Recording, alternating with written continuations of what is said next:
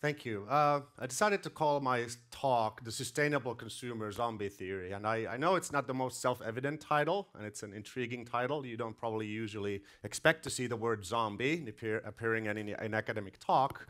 But bear with me, and I think all of this will make sense. So the story starts in 2018 when the IPCC report on climate change hit. And unlike many other IPCC reports before, this was very much concerned on how do we transition into a more climate-friendly society and how do we reduce carbon emissions. And in Finland, there was a huge public debate, unlike others I have ever seen relating to these reports. And I noticed, personally, that a lot of the discussion started to concentrate on what should consumers do? How do consumers, through their consumption, can help build a safer, more greener, carbon-free planet? And like this quote over here, this is just one of many, stating that consumers are central in the fight against climate change. And this is kind of like, reminds me of the so-called ethical consumer theory of market transformation, which goes something like this. That the theory goes that how we transform markets is that first we identify an ethical problem, we educate consumers about the problem. For example, we tell them that there's a thing called climate change, that you should be very scared about it. People adopt new values based on this education. They see the light and they understand that they need to change. Consumers shop their values. They start to adjust their consumer behavior based on these newly adopted values. And as a result, markets become more ethical. So that's the theory, and it's very much, you see it everywhere. You see it in different types of industry reports, different types of think tanks love the ethical consumer theory, and it's all over the news all the time. Like, here's how consumer values are changing. This is how consumers are becoming more green, et cetera, et cetera. The problem is it's false. It's a completely false theory. It's what I call a zombie theory, which means that it's a theory that has been proven false repeatedly, yet it refuses to die and keeps coming back. And you may think like, okay, he's a consumer researcher. How can he say such a thing? Because it sounds so intuitive. People, have values and they shop their values. It's not as simple. Let me first start by showing why it has been proven false. Let's start with this question of, do people consume their values in the first place? And this was a question that was very popular in marketing and consumer research in the 1970s and 1980s. There was a whole host of studies that posited that if we understand what are people's values, like what do they believe in? Do they believe in, progressiveness? Are they more conservative? Do they believe in, aesthetics, et cetera, et cetera? If we uncover their values, let's say through using questionnaires, then we can predict how they will be consuming. And these things are still very much in use in the industry. A lot of consulting industries or advertising agencies are still selling this kind of research. But the problem is that already in the 1990s, early 90s, these assumptions, this theory that people's values correlate directly with their consumption behavior was proven rather problematic. That it is at best an ambiguous relationship. People consume their values if it's convenient, if it's feasible, but very, very, very often this relationship between values and actual consumer behavior, what people actually buy, what people actually consume, is fraught. And you see this especially in the realm of sustainable consumption. The idea that there is a so-called gap between attitude and behavior is almost the starting point of a lot of sustainable consumption research, to the point that we have papers stating that why ethical consumers don't walk their talk. And my own research has touched on this as well, and there's even a famous book called The Myth of the Ethical Consumer that goes at length into these problems of why are people not able to translate their, for example, preference or concern for the climate into actual purchasing behavior. So why does ethical consumption fail? Well, number one reason is purchase complexity. If you just think about you going to the supermarket, how many items do you buy a week? Let's put it at 100. Do you know the carbon footprint of each of those items? Can you name it like this? No, you don't. You might be aware of a couple of them because it might be on the side, but just the sheer complexity of all the things that we're buying, all the sort of the effects of those buys are too complex for any one individual. You would literally need to have an app where you're scanning everything and it tells you in detail all the impacts of what you're doing, and it still wouldn't capture all the ways that you are impacting society or climate in a certain way. Purchasing and consumption is just too complex for the individual mind. The second reason is short-termism and habit inertia. Our values, we become, for example, the IPCC report from 2008 was a wonderful example because it created like a momentary jolt. The people were momentarily really like, oh, I want to do something for the climate. And then we become kind of like people who try to lose weight after New Year's. That we join a gym for the first couple of weeks, we are very sort of into it, we go to the gym, but then slowly we kind of go back to our old habits.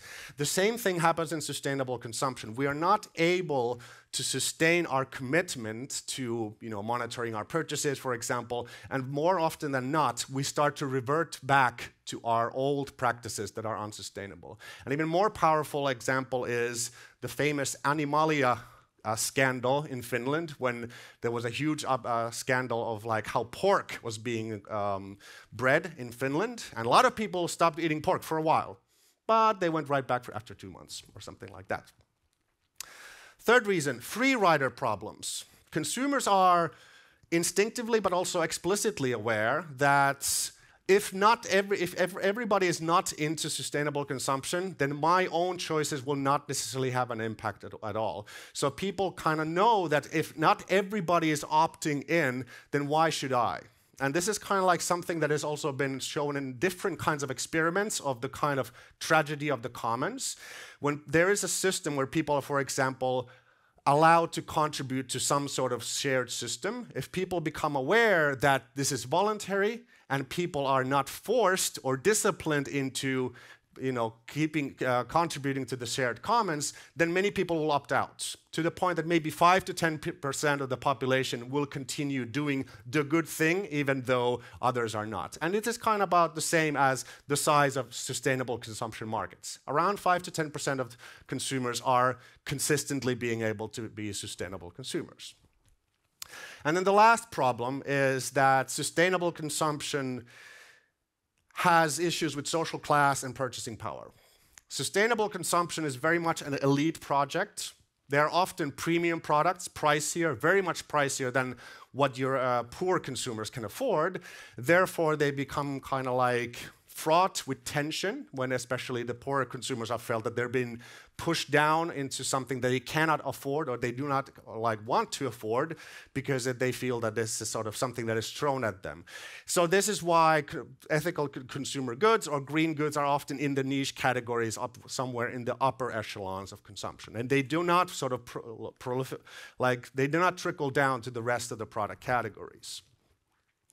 So that is why it's proven false. But I think the more intriguing question is, why does it refuse to die and keep coming back? Because we've known about the attitude-behavior gap since around, 1980s, 1990s, but you still see these calls that consumers must, lead the change for a greener future. So why does this keep coming back, even though we in academia have known about the attitude-behavior gap for decades?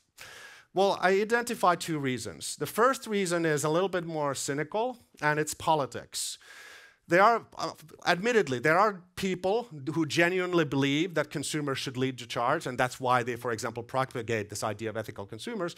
But there are also powerful industries who know that, for example, any mitigation of climate change might hurt their business interests, and that is why they are rather proposing alternative means to fighting climate change, and the ethical consumer just happens to be a very handy because it has a lot of public support and public belief that it actually works. And the oil industry has been the journalists have been doing a lot of important work uncovering that the oil industry or the fossil fuel industry is a very big part of this propagation of the ethical consumer theory, even though we know it's false.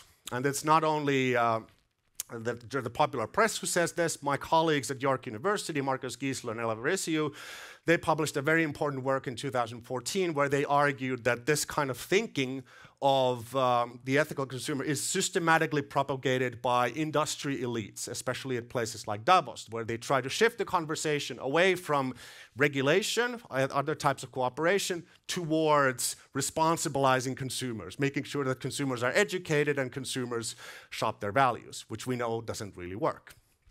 But there's a deeper reason for this, I would argue. It's about morality. Consumption is intertwined with questions of morality. What is good? What is a good life? And like, what kind of consumer goods allow you to live a good life?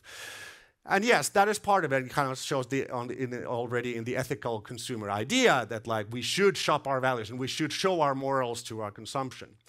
But at a deeper level, there's also the flip side, that because we moralize consumption, we valorize production.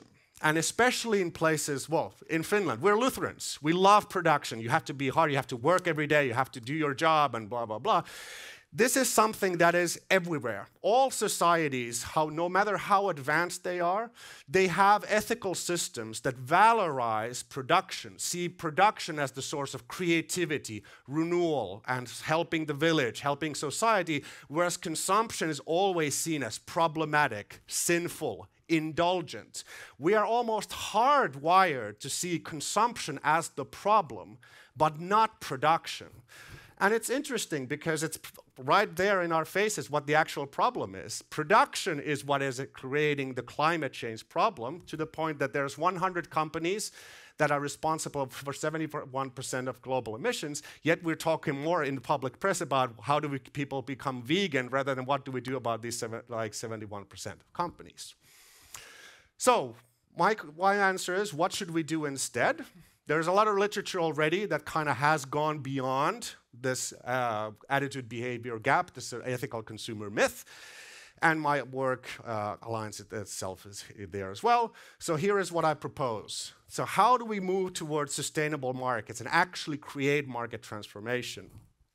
Well, the first one, we need to understand how markets actually work and how they can be changed. Markets are not just simple dyads of here are your consumers and here are your marketers, and when consumers want something, the marketers will provide. No, markets are complex ecosystems of regulators, different types of infrastructures, laws, subsidies, and all of that. You need to understand where they should be changed and what is the sort of the limits of consumer power. Be an active citizen, not an active consumer. Like, we can't shop our way towards sustainability, but we can vote our ways towards sustainability. So lobby your congressman, write a letter, join a social movement, do whatever it takes to create the pressure towards regulatory changes rather than supermarket changes. Focus on production, not consumption. I probably made that clear already. And lastly, when it comes to consumers, we should be focusing on understand how these future regulatory changes will impact, for example, the poorest of us, and how we can provide them the easiest ways to adapt to kind of like not so that they do not suffer if we go like adopt, for example, electric cars. We need to give these people who are like ill-advantaged the means to thrive also in this carbon-free future. So, to kind of return back to the 2018 story, this is what I wrote back to a lot of these commentators, and saying that emphasizing consumer choices in the fight against climate change is a dangerous waste of time. And this and I submitted this to the Helsingin Sanomat, and it got me a lot of phone calls and a lot of interview requests. And this now I'm returning back to the academic stage in terms of a presentation. Thank you.